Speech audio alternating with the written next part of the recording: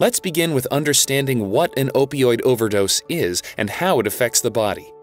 Opioids work by interacting with receptors in our brain. The opioids fit into these receptor sites, sort of like a key fits in a lock. What makes opioids potentially so dangerous is that these same receptors ensure we keep breathing.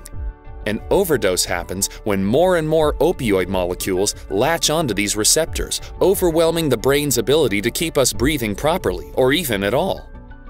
Because someone suffering from an opioid overdose may appear to be simply sleeping, it's important to know the signs to look for. Specifically, breathing becomes very slow and shallow, erratic, or has stopped. Snoring or gurgling sounds are made. Pupils become pinpoints. There is a loss of consciousness. The person is unresponsive to outside stimulus. The body is limp. Pulse is slow, erratic, or not there at all. The face is pale and clammy. Fingers and lips turn blue or purple, and the person may also experience vomiting. An opioid overdose deprives the body of oxygen, which can cause vital organs, especially the brain, to shut down. After 3 to 5 minutes without oxygen, brain damage starts to occur, soon followed by death.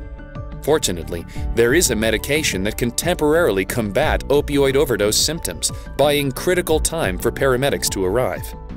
Naloxone is a competitive antagonist to opioids.